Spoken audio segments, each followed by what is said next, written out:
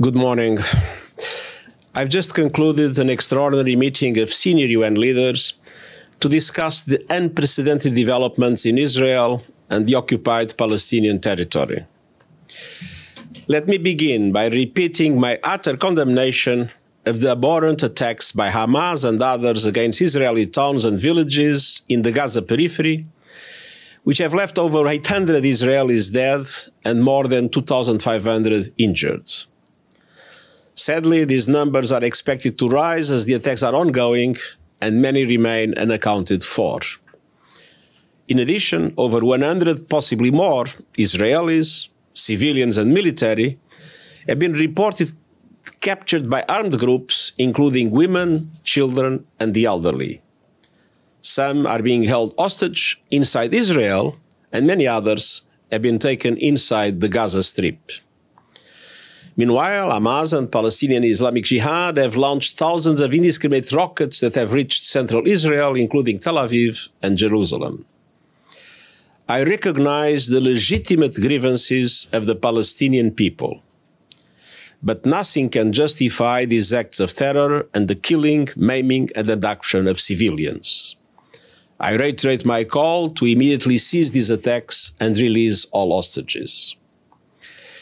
In the face of these unprecedented attacks, Israeli airstrikes have pounded Gaza. I'm deeply alarmed by reports of over 500 Palestinians, including women and children, killed in Gaza and over 3,000 injured. Unfortunately, these numbers are rising by the minute as Israeli operations continue. While I recognize Israel's legitimate security concerns, I also remind Israel that military operations must be conducted in strict accordance with international humanitarian law. Civilians must be respected and protected at all times. Civilian infrastructure must never be a target.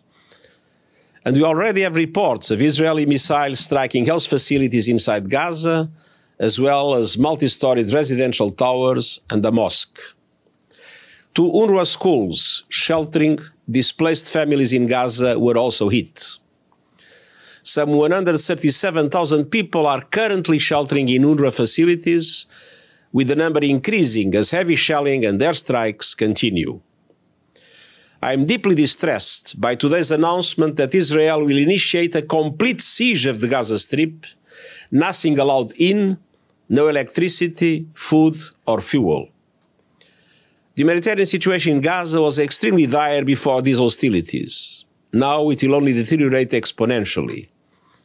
Medical equipment, food, fuel, and other humanitarian supplies are desperately needed, along with access for humanitarian personnel. Relief and entry of essential supplies into Gaza must be facilitated, and the UN will continue efforts to provide aid to respond to these needs. And I urge all sides and the relevant parties to allow United Nations access to deliver urgent humanitarian assistance to Palestinian civilians trapped and helpless in the Gaza Strip. And I appeal to the international community to mobilize immediate humanitarian support for these efforts.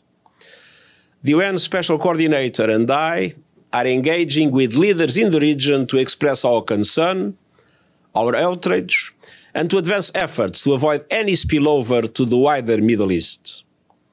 Even in these worst of times, and perhaps especially in the most trying moments, it is vital to look to the long-term horizon and avoid irreversible action that would embolden extremists and doom any prospects for lasting peace.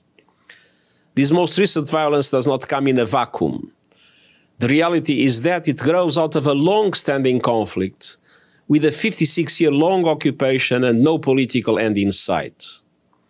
It's time to end this vicious circle of bloodshed, hatred, and polarization.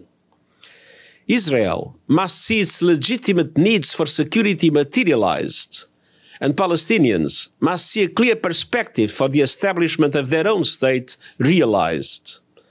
Only a negotiated peace that fulfills the legitimate national aspirations of Palestinians and Israelis, together with their security alike, the long-held vision of a two-state solution in line with United Nations resolutions, international law, and previous agreements, can bring long-term stability to the people of this land and the wider Middle East region.